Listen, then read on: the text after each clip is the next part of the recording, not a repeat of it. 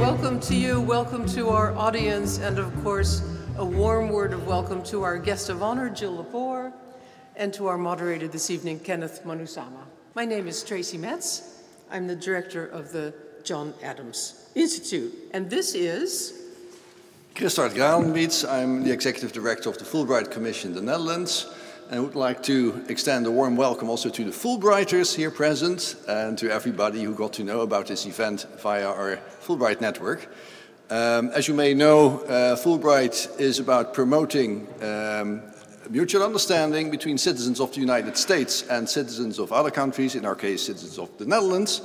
We do that through exchange of students in higher education, but also by working together with the John Adams Institute.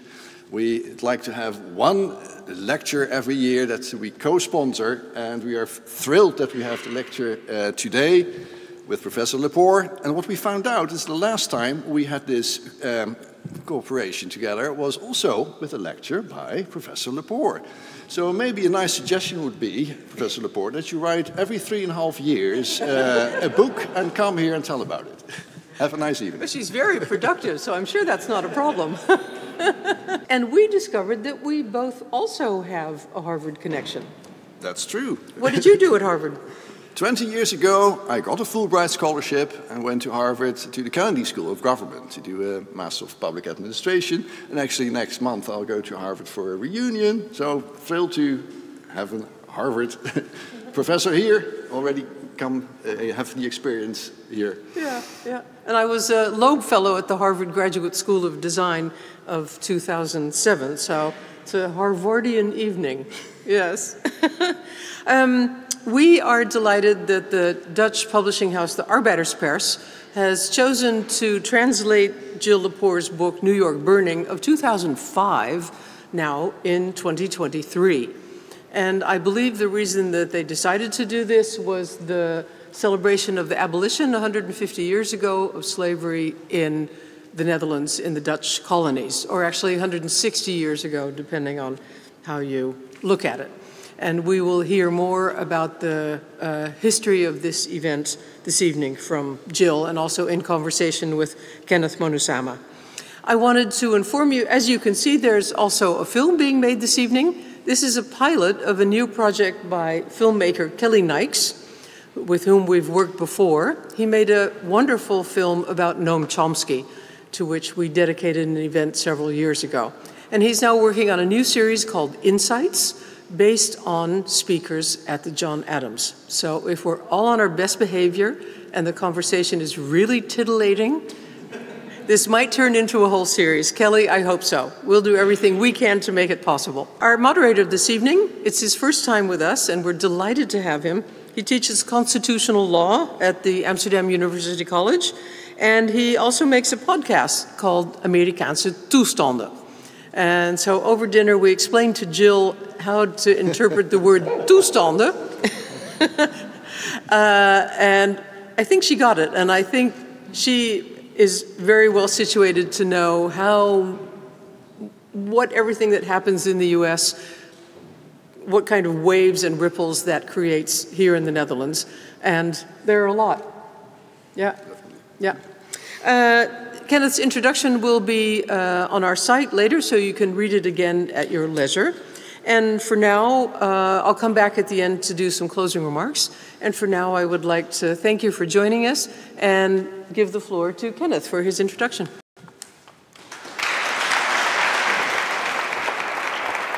Thank you, Tracy. Thank you, Chris Fulbright.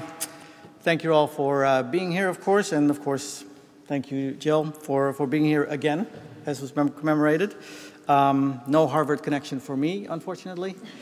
But Jill Lepore is the David Woods Kemper Professor of American History at Harvard University, a staff writer at The New Yorker, also a podcaster, and what I consider to be a true public intellectual. She has authored 14 books, including one novel, right? And won numerous awards for them over the years. I won't mention all the books and all the awards because I have only a couple minutes. But you know Jill Lepore, and that's why you're here. You're probably here because you know her for her fusion of rigorous academic research with an unparalleled narrative style. Historical storytelling with a mountain of historical evidence at its finest. You're also probably here because Jill Lepore has succeeded in telling untold stories from American history. I would consider her one of the symbols of contemporary historical writing that kind of demystifies American history to further the reckoning that America so desperately needs, seeing that as an outsider. And as I said, she does this not only through books, but also through her tremendous production for the New Yorker magazine, in which she tackles the same, in the same beautiful literary style, it's the New Yorker, many, many different topics with a historical perspective. Recently covering, for instance, seed catalogs, and deeply personal and beautiful pieces. But I'm honored to speak with Jill in a few minutes about one of her earlier books, New York Burning, Liberty, Slavery, and Conspiracy in 18th Century Manhattan, a finalist for the coveted Pulitzer Prize as well. And also, as was mentioned, the Dutch translation by the Arbeiderspers publishing house that we kind of celebrate today is important, as we in the Netherlands are only now in the midst of reckoning of our own history with slavery and our big role in the slave trade. The book, about the fallout of a series of fires within a few weeks that raged in Manhattan in 1741, paints a picture in graphic detail and in graphic original language of the reality of the enslaved and in the mindset of the enslavers in New York and its relation to party politics in pre-revolutionary America.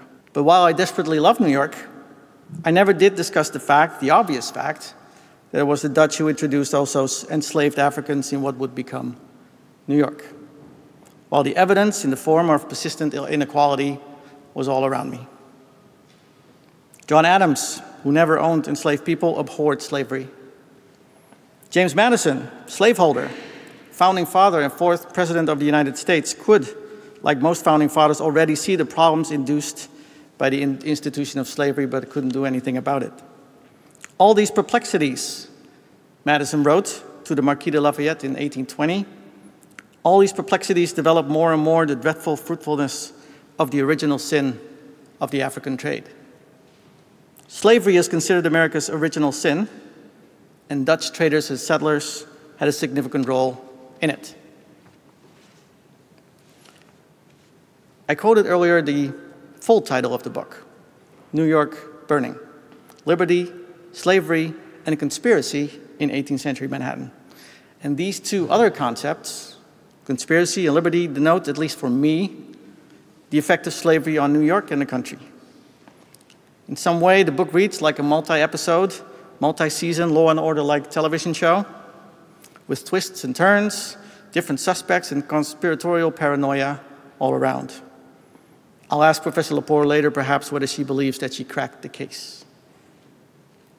What the story in this book means or illustrates for liberty, or the self-perception of liberty in America, I can perhaps leave to Professor Lepore in a minute in our conversation.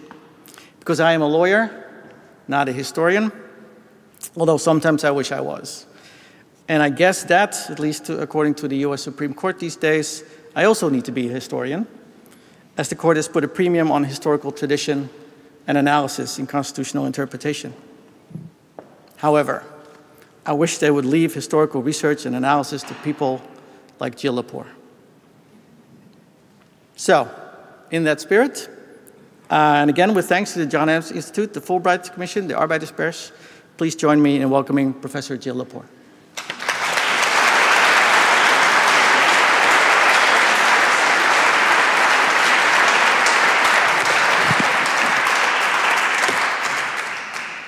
Good evening.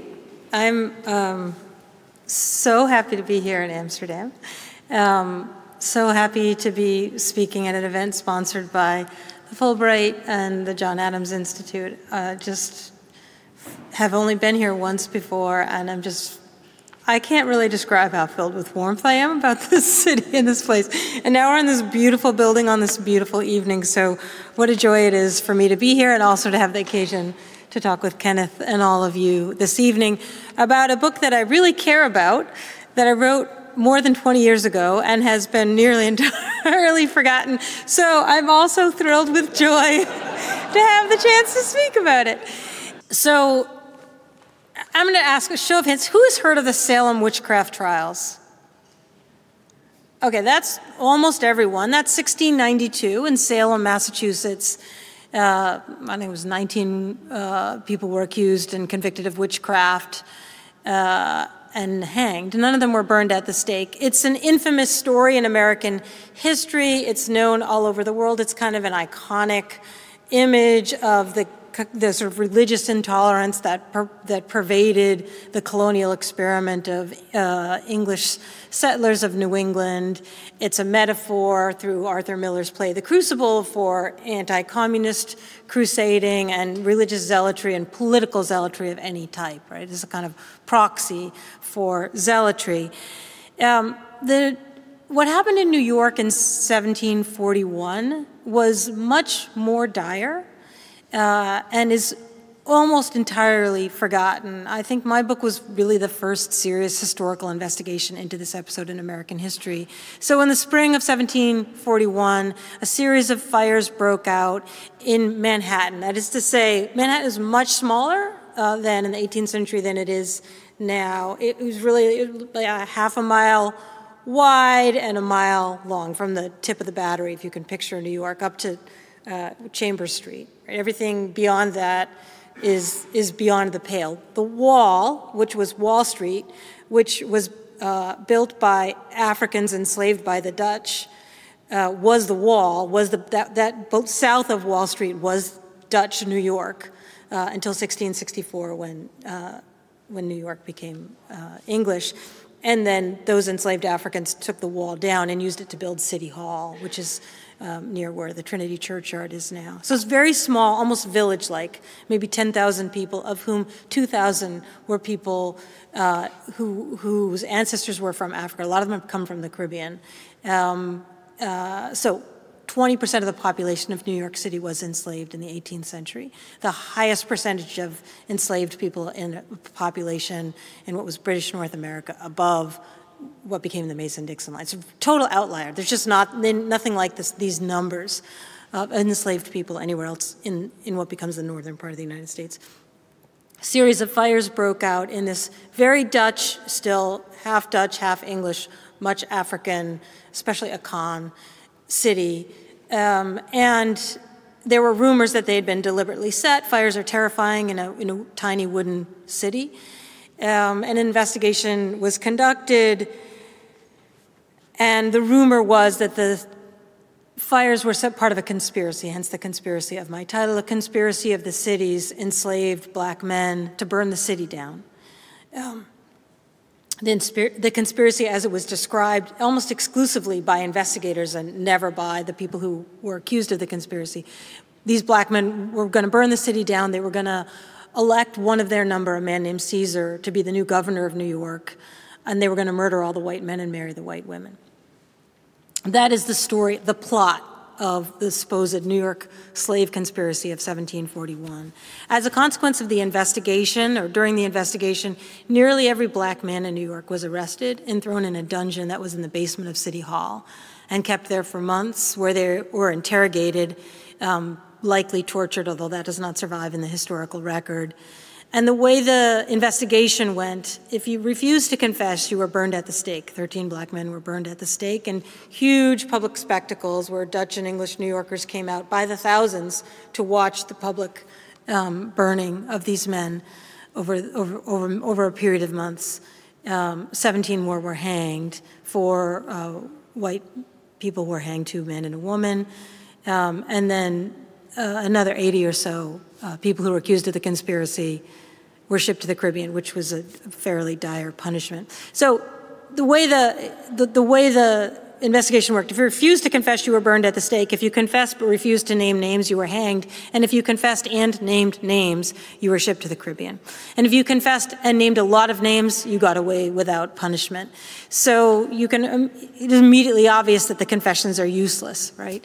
So I was really interested in this story because I had never heard it before I encountered it in graduate school.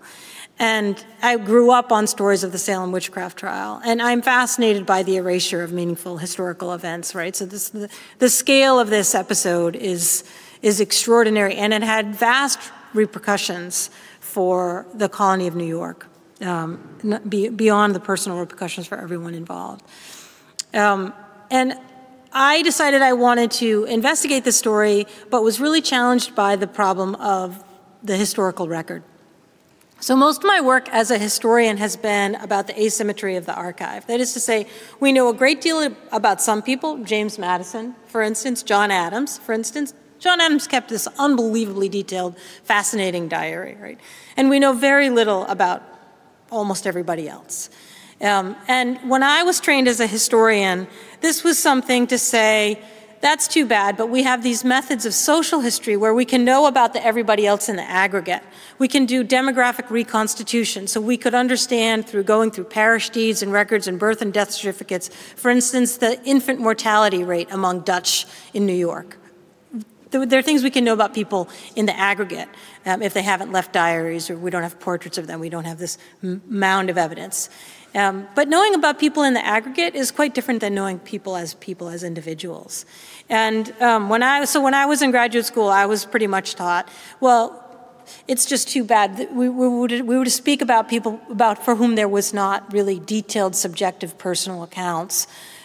These people were referred to as the inarticulate, and this was the sort of term of art in historical writing. Well, it's unfortunate that we know so little about the inarticulate. That is, people who left few written records behind. So my work has pretty much all been about calling bullshit on that claim, because actually that's just lazy, right? Like at the end of the day, you have to do more work to find out about people who didn't leave John Adams' level of diaries or James Madison numbers of letters. But you can find those things out. And if we can't actually attempt to address the asymmetry of the historical record, we can't really fundamentally address the problem of inequality in our own day, right? We're just replicating it. If the past that we understand, and our only ability to understand the past is by telling only stories about John Adams and James Madison, we're really not going to know anything about how to solve income inequality, problems of the global South, just wealth of different nations. There's just so many ways we lack the analytical tools to approach the problems of our own day if we don't tackle the historical record with some creativity and, I think, energy. So I decided I wanted to write about this New York story where the problem was not an absence of records, but the contamination of records. So because so many men were arrested and imprisoned and interrogated again and again and again, and because those who refused to confess, well, those who confessed, we have their confessions. Those who refused to confess were tried, and so we have the records of their trials. There's actually just this explosion of evidence in 1741 about the enslaved population of Dutch and English New York. That just doesn't, before 1741 you don't have it, after 1741 you don't have it. The problem is, well, you can guess what the problem is. All those confessions are junk, right? Like if you're going to be burned at the stake and you confess, in any court of law, that is an inadmissible form of testimony. It's not inadmissible in the 18th century because of the laws of evidence that obtain in criminal courts in the colonies, which we can talk more about. So I became really interested in trying to think of what was my moral obligation as a historian to these records. Previous historians had pretty much just junked them and said, yeah, we have hundreds and hundreds and hundreds and hundreds of pages of these confessions and trial records, but they're all coerced.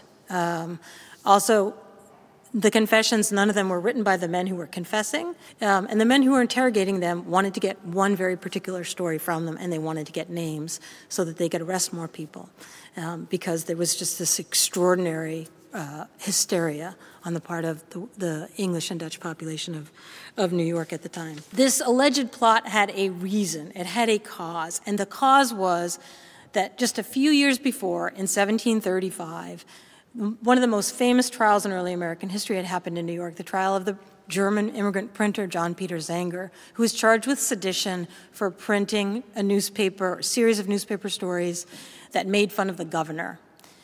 And he was jailed for sedition and ultimately acquitted on the grounds that the governor was actually a jackass and everything he printed about him was true. And it was an incredibly important and landmark case in early American legal history in establishing the freedom of the press. And more meaningfully, establishing that people in a place like New York had a right to gather together in taverns at night, decide the governor was terrible, come up with a plan to depose the existing governor and elect a different governor. The Zenger trial was about the formation of really the first opposition political party in early American history. American colonists came to see that you could tolerate political opposition, that it was possible for a party to be a loyal opposition. That's the foundation of the two-party system that emerges in the early United States, and it starts in New York in this era, and it's fraught. Everyone thinks that it's about to lead to civil war. So the way I ended up making an argument about among the many consequences of the alleged plot of black people in New York to burn the city down was that it was a way that a political pluralism was made possible, but within very narrow bounds. The sort of construction of this fictive, shadow, rebellious, truly terrifying to the colonists group of men who shared a political interest, and that interest was their freedom, their own emancipation. And the argument of the book is that this structure, where there's a two-party political system that tolerates political dissent, is dependent itself, evolves, this really important political innovation in early American history that we associate with the emergence of a fully democratic polity, is itself dependent on the construction of a fictive black danger.